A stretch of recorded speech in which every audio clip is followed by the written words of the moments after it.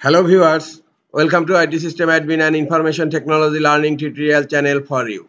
Today in this tutorial I am going to show you how to remove network share from folder or drive in Windows 11 computer. Sometimes it becomes very important for you, so don't forget to watch full video. To remove network shared folder or drive in Windows 11 computer, right click on Start menu, click on Computer Management.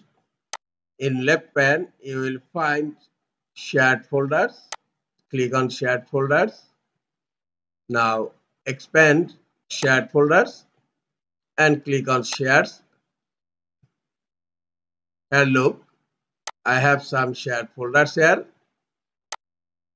I have shared this folder. The folder's original name is share and share name is IT System Admin. Just right click on the share folder and click on stop sharing.